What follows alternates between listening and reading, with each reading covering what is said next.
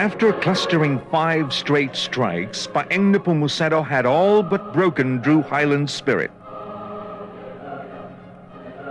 And if there was any hope for the Masters champion and his coach.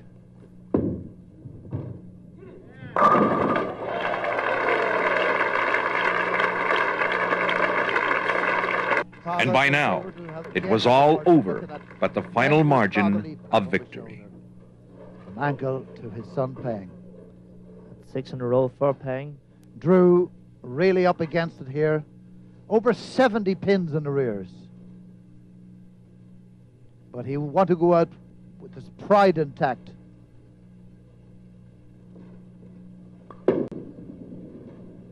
And there's a lot of that about as he punches. It has worked, but too late.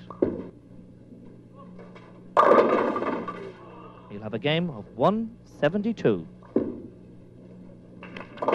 And for Paeng Nepomuceno, the start of yet another reign as the undisputed king of world.